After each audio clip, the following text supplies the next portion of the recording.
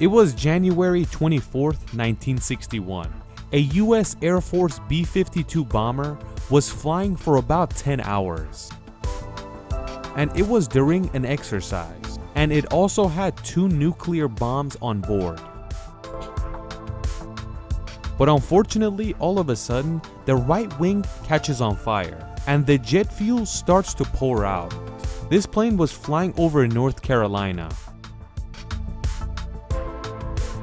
And from the control room, they send a message to keep flying until the jet fuel runs out.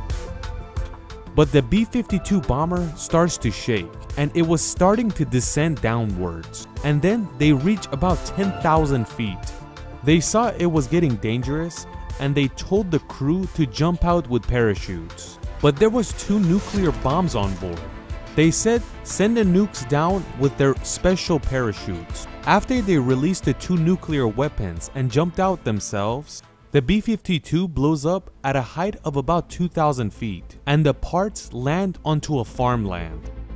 The 2 bombs are coming down, but unfortunately one of the bombs' parachute did not open and it's coming down without it. The power of each of these bombs are 3 million tons of TNT. All 5 people in the plane land safely on the ground, and one of the bombs land on a tree with its parachute. But what happened to the one that didn't have a parachute? This thing comes down at a speed of 1,200 kilometers an hour and goes straight in. You might not believe it, but this bomb lands somewhere where there was a swamp area, and it goes straight into the swamp.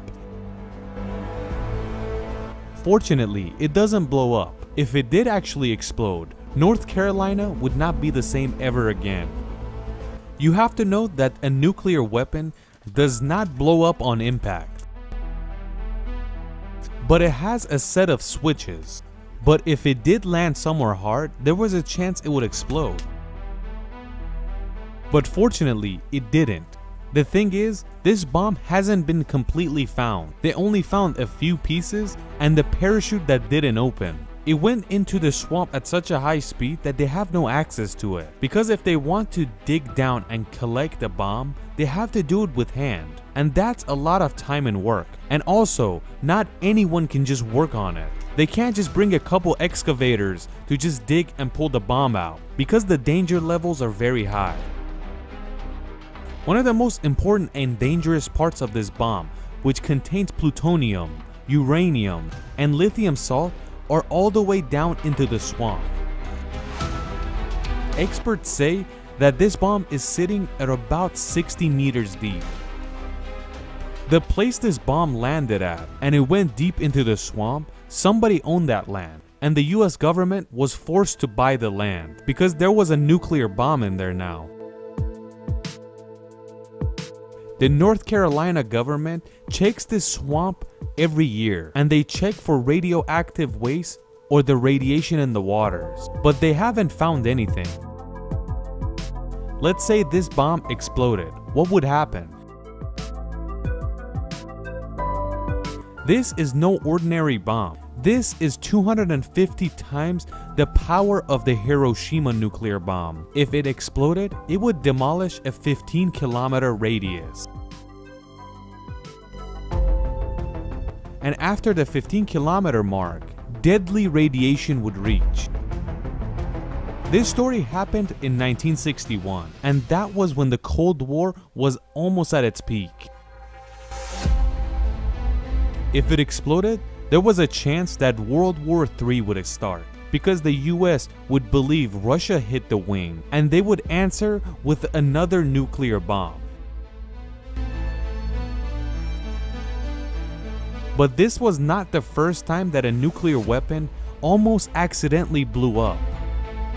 On July 27, 1956, a B-47 bomber wanted to land in the US airbase. When it lands, it realizes it doesn't have any brakes. The plane crashes into a hangar that's holding about 6 nuclear weapons.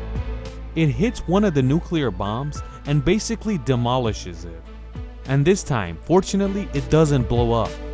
After this, everybody called this a miracle, because that nuclear weapon was demolished everywhere, but it didn't explode. Until now, all the accidents with nuclear weapons has not had a bad turn, and the world is very lucky that they didn't make these explode. On May 22, 1957, a B-36 bomber was carrying a nuclear weapon. But accidentally, they opened the airplane door and the nuclear weapon falls out. This bomb hits the ground and it creates a 10 by 7 meter ditch. And it doesn't explode.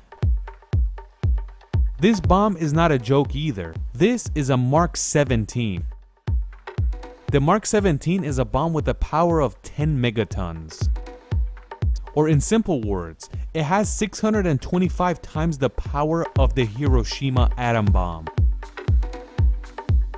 On July 29, 1957, a US Air Force C-124 is flying with 3 nuclear weapons on board. It lifts off from Delaware and it wants to take it to Western Europe.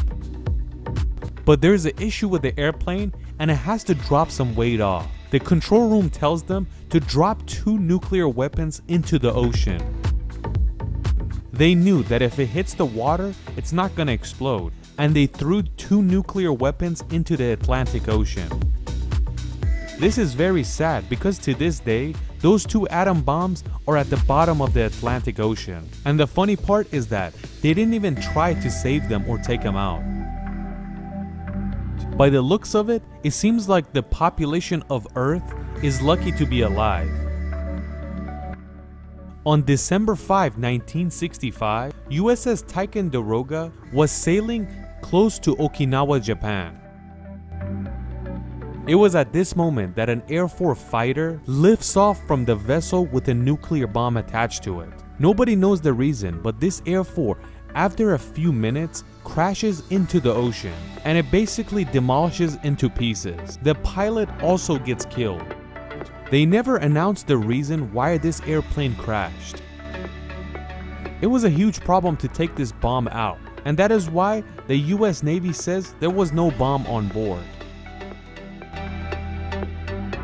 The Japanese government gets very upset, and they complain to the US that they just dropped a nuclear weapon next to them, and they passed the law that no aircraft or vessel should carry nuclear weapons next to Japan.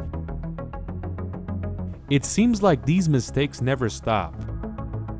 On January 21, 1968, a B-52 bomber with some nuclear weapons was flying from New York to Greenland.